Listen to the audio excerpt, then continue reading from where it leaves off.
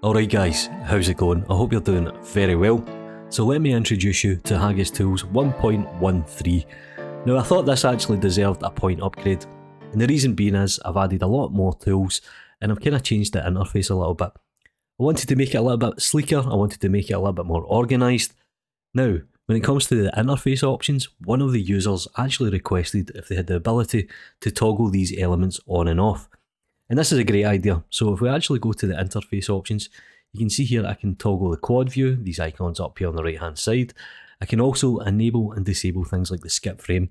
And this means I'm not being as intrusive to the UI. You have a little bit more options when it comes to being customizable. And because I've actually implemented it in this manner, it means I can actually build a bigger toolbar later down the line. So let me introduce you to some of the new features. So let's say we select these objects, we can go to collection, and we can move selected to a collection. What this does is it creates a collection called Haggis collection, and it moves all the objects into it. It's just a very quick way for selecting objects and moving into a collection. Now one of the users actually requested the ability to drop an empty unselected objects. Now if you have a good idea or even just a simple request, I'm more than happy to try and implement it, within reason obviously. So what we can do is we can select these objects, we can go to empty tools, and we have a whole bunch of new empty options. So empty selected collection. So what this does is it drops down an empty on each of the objects, and it puts the objects into a collection and automatically hides that collection. And this is great for doing things like instancing. We can now instance on top of these empties. For example, if I select these empties, what I can actually do is I can go to Haggis Tools, add bones to selected, and we get something like this. So let me quickly undo this and I'll show you some of the other cool features that I've implemented. So let's select these objects, for example. I can go to Haggis Tools and I can store selected and recall them at any time. So I'm going to store these selected and I'm going to move them about. And let's just say I'm working on something like this. And at any point I can actually recall the selection. And this is ideal if you're working with huge data sets or CAD data, something like this. It's just a very quick way to reselect the objects. Now, in the same manner, what we can actually do is we can go to Haggis Tools, hide by type. Now I've added a whole bunch of options here. You can hide by mesh, hide by armature, stuff like this. But we can actually store and hide selected. So let's hide these. We can move things about, we can work on a scene, and at any point we can actually bring these back by going recall hidden. And that's just a very quick way for hiding an object and bringing it back very quickly. So that's a whole new set of tools that I've actually implemented. So keeping along the theme of storing and recalling data, let's say we select the camera.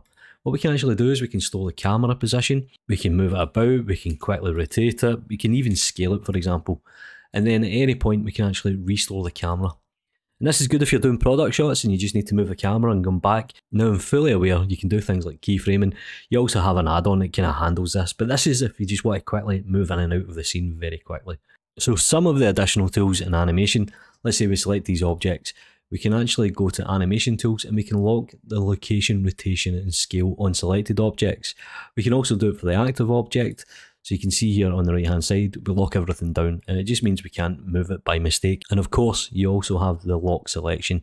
Pretty easy to be honest, and another new feature that I've quickly implemented is the save, copy and timestamp. So what this essentially does is it saves a copy of your blend file. It doesn't change anything with the working file, but it also adds a timestamp, so it adds a date and it adds a time.